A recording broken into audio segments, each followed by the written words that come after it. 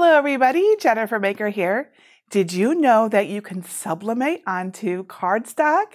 Yes, it is possible, and it can really help you create some fantastic projects with really fun effects. But there are a few very important rules to get this to work properly. As I often say, your materials really matter. So I've tested some different cardstocks to save you time, money, and just save you from getting some really disappointing results. So, what's the best way to sublimate on cardstock? Pull up a chair here at my craft table and let's find out together.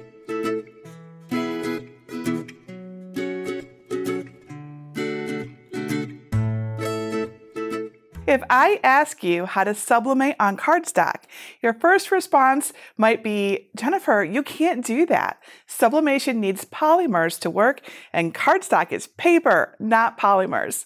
So normally, yes, you would be absolutely right. But I found out that white glitter is polymer based. So then, maybe cardstock covered in glitter will work, right?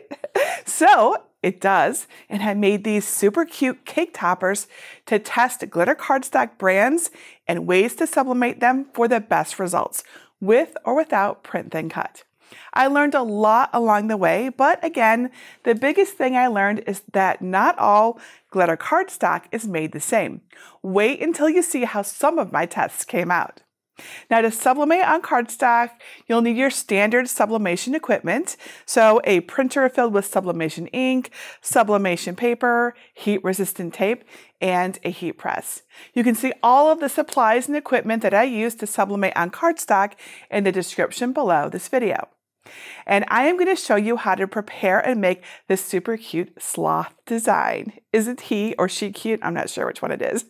I'll also show you how to cut out the shape of it using a Cricut Maker 3 cutting machine, but you can use any machine that can do print then cut for this. And my butterfly and watercolor designs use the same techniques. You can find written instructions for them on my blog at jennifermaker.com/537.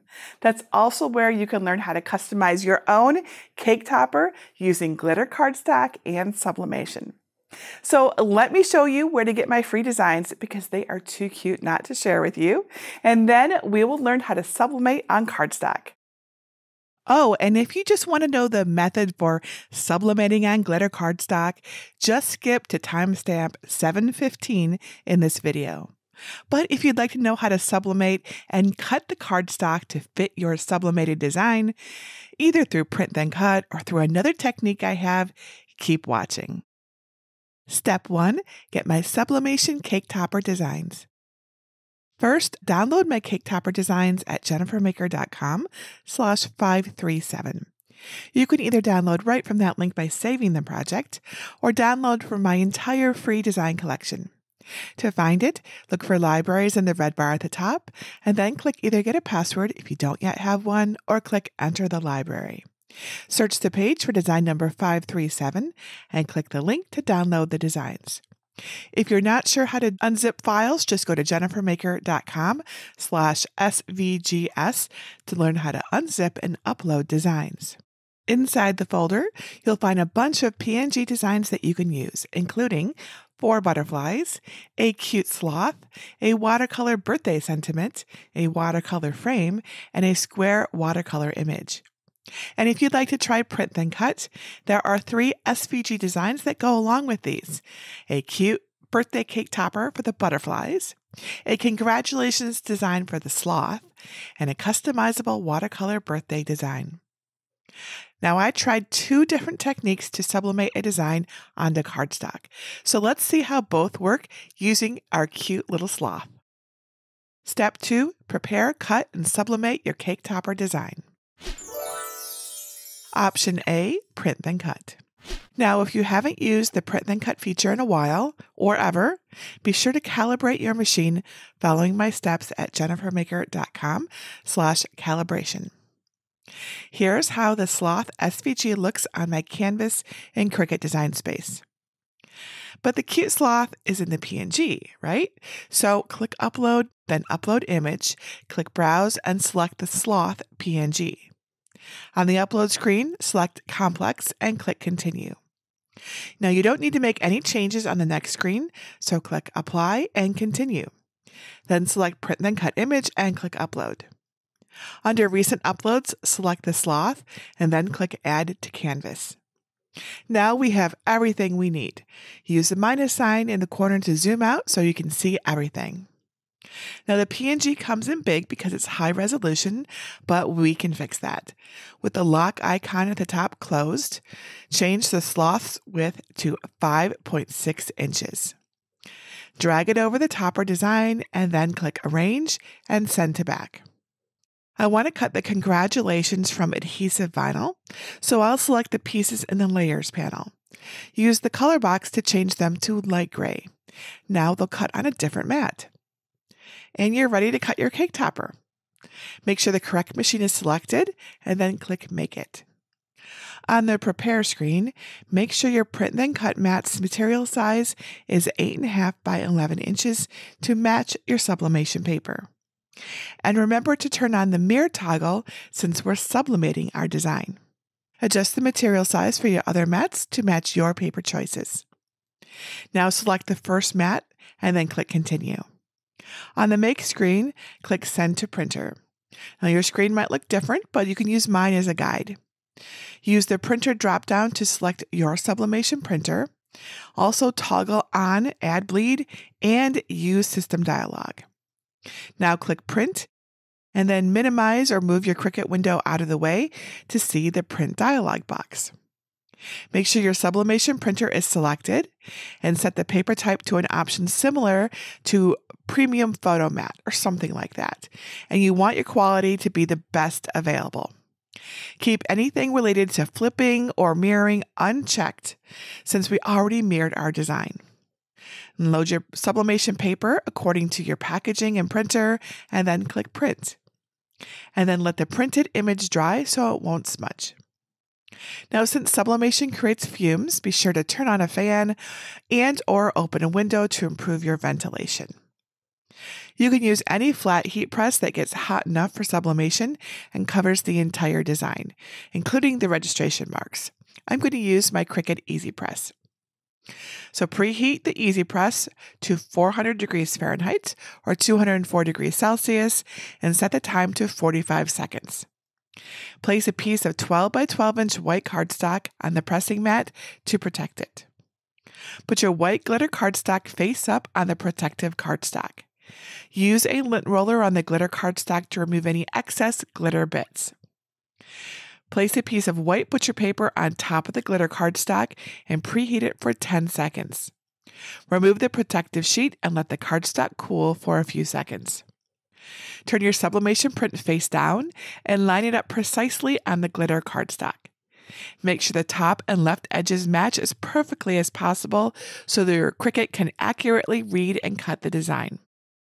Use heat-resistant tape to secure the sublimation print and the layers to the pressing mat to hold everything in place. Cover the project with white butcher paper to protect your press from ink. Press the design for 45 seconds without any extra pressure. When the time is up, remove the press by lifting it straight up to avoid any ghosting or blurring. Then remove the top butcher paper and let the design cool for a few seconds. Carefully remove the tape and reveal your design. Now place the sublimated glitter cardstock face up on a green standard grip machine mat. Make sure the top and left edges match the mat guides. Put a piece of white copy paper on top and use a brayer to secure the print to the mat. The paper protects the ink and glitter. Now back in Cricut Design Space, click Edit under the Print Then Cut Mat preview. Toggle off mirror to keep the Cricut from cutting in the wrong spot since the design is already sublimated. And then click Done. Select glitter cardstock and set the pressure to More for the mat. Load the mat into your Cricut. Make sure your fine point blade is clean and in the clamp. Press the flashing button to start the operation and watch the magic. Your Cricut will use its sensors to look for the registration marks, and then it will cut around your design. When the cut is all finished, unload your machine mat, flip it over onto your work surface, and gently roll the mat back to release the glitter cardstock. For any remaining white mats, select the glitter cardstock setting again and set the pressure to more. Use the brayer to adhere the next mat's matching cardstock to the green standard grip machine mat. Now, little bits of glitter can stick to the blade and cause trouble, so open the clamp and remove the blade housing. And then you'll want to clean your blade. My favorite way to clean a blade is to just ball up a piece of aluminum foil and then press the plunger on the blade housing to make the blade poke out a little bit at the bottom. And then I carefully poke the blade into the aluminum foil a whole bunch of times to knock off any glittery bits. It also removes adhesive and oxidation and all those sorts of things that might interfere with a good clean cut. Then release the plunger and put the housing back into the clamp. Then load your machine mat and follow the same steps to complete the cut. Release the design from the mat and keep track of any tiny pieces, like the flower middles. Follow the same steps to cut the rest of your mats. When you go to cut the vinyl, be sure to use the premium vinyl material setting with more pressure and adhere face up on the same mat. For the plain cardstock, use the medium cardstock 80-pound material setting and set the pressure to more. Option B, without print then cut. If your machine doesn't have print then cut, or you have trouble with the process, I found a good alternative. Prepare the SVG and PNG using the same steps as before. There's just one extra step. Select the image you want to sublimate, and then click Duplicate. Use the operation menu to change it to a basic cut piece. Then use the color box to change it to white so it will cut from white glitter cardstock. Click Make It and follow the same steps on the Prepare screen to toggle the Print Then Cut mat. Adjust your material sizes and combine any mats as needed. Select the first mat and click Continue. Again, click Send to Printer and use the Printer drop-down to select your sublimation printer. This time, leave Add Bleed off, but toggle on Use System Dialog and click Print and minimize your Cricut window to find the Print dialog box. Adjust your settings and print the sublimation design just like last time and then let it dry. Now here's the big difference from our last technique. Instead of staying on the Print Then Cut mat, cut the next two mats using white glitter cardstock. Take the shape that matches your design and get ready to sublimate with your fan on or your window open. All right, so preheat your Easy Press or your other heat source to 400 degrees Fahrenheit or 204 degrees Celsius and set the time to 45 seconds again. Place new white cardstock on the pressing mat. Put the white glitter cardstock piece face up on top and carefully lint roll it to remove any loose bits. Then put white butcher paper on top and preheat the piece for 10 seconds. Remove the protective sheet and move the piece over to let it cool a little. Put your printed design face up on the cooled white cardstock. Place the shape face down on the design and line up the edges. And then add heat-resistant tape to secure the cardstock to the paper really well. Now, don't tape over the main design area if possible. Sometimes the tape can interfere with a transfer. And then flip the project over. Put white butcher paper on top and press the design for 45 seconds without any extra pressure. Lift the press straight up to avoid ghosting. Remove the butcher paper and let the design cool for like 10 to 15 seconds. Flip it over, peel off the tape, and reveal your shaped sublimation design. So now you have two options for sublimating on cardstock. Can you tell the difference? The one on the left was made using Print Then Cut, and the one on the right was sublimated on a pre-cut shape. I'll share more thoughts on the pros and cons of each approach and some cardstock fails later on in this video. Step 3. Assemble your sublimated cardstock design. Whichever sublimation option you pick, the sloth card goes together the same way using adhesive foam dots, craft glue, hot glue, and clear acrylic sticks. Start with the flowers. Use your fingernail to slightly curl the petals upward. Layer a set of 3 petal pieces with a circle of the opposite color on top. Add glue between each layer to hold them together. Repeat for the other flowers and set them aside to dry. Stack the wreath pieces face up in the correct order so the leaves all match, and then place the stack face down. Flip the largest layer over so it's face up to the side. Place adhesive foam squares on the back of the white glitter leaf circle. Remove the protective papers using tweezers. Flip the layer over and line it up over the brown layer and press it in place. Attach the top wreath layer the same way. Turn over the attached wreath layers. Put craft glue on brown leaves inside the circle. Center the sublimated design face down over the glue and press it in place. Turn the assembled layers over and set them aside to dry. Use the same technique to arrange and layer the scroll pieces with brown on the bottom, then white, then green. Then weed the vinyl sentiment and use standard grip transfer tape to carefully add it to the upper offset section. Put them together too. Check the written tutorial for details. And then add the completed banner to the topper with foam pieces. Glue the banner and flowers to the wreath.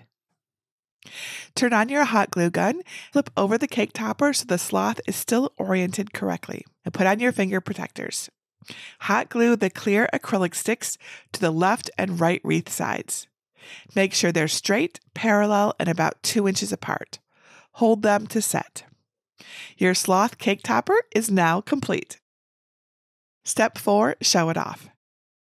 And here's our finished sublimated cardstock cake toppers.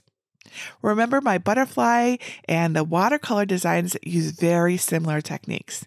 You can find all the details and extra tips in the written tutorial over at jennifermaker.com/537. So there you go. You can definitely sublimate on cardstock with or without print then cut.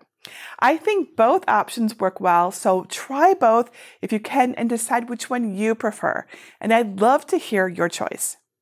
Now remember how I mentioned that not all white glitter cardstock is the same? I got great results with most of the brands I tried. My usual favorite, Recollections, worked really nicely. Now I haven't tried Honey Plum before, and the results look about the same as Recollections, so this is another good option. And I knew you'd ask, so I did try the Dollar Tree cardstock, and well, nope, I can't recommend sublimating on Dollar Tree cardstock. The cardstock, design, and butcher paper basically all melted together. It was a total mess.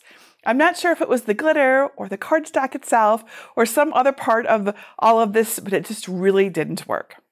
But I know some of you don't have sublimation tools, so I also tried some new printable white glitter cardstock. It worked well with print and then cut, and the colors are really, really nice. The surface is smoother than the normal glitter cardstock, and the shiny pieces don't come off at all. This is a fantastic option to make some really glittery prints. Details on how to get this and all of the cardstock that I used are in my materials list in the video's description. Overall, my biggest tips are to use high quality paper. Take your time sublimating to get a lovely transfer and, most important, have fun. And if you want to make the butterfly design with the rolled flowers or customize the watercolor framed topper, check out the detailed instructions with images at jennifermaker.com/537. You can even add your own photo. I've got a photo of my cat Butterscotch. He is literally laying upside down in this. I hope Butterscotch likes his cake topper. And I guess he probably shouldn't be having cake. So maybe I'll just hang it above his favorite napping spot instead. If you want to learn more about sublimation crafting, it is so much fun. I encourage you to check out my Sublimation Cookbook Guide. And it's over at sublimationcookbook.com. It's got all of the times, temperatures, and pressures for all the things that you can think of to sublimate onto. And I also have a Facebook group just for sublimation, which is a great way to see all the fun that you can have with it and all the amazing things that you can make. Whether you're new to sublimation or not, please come join us at jennifermaker.com/sublimation group. I'd love to have you come ask questions, share ideas, and get inspired. And that's it for today. Until next time, this is Jennifer Maker reminding you to craft a life you love.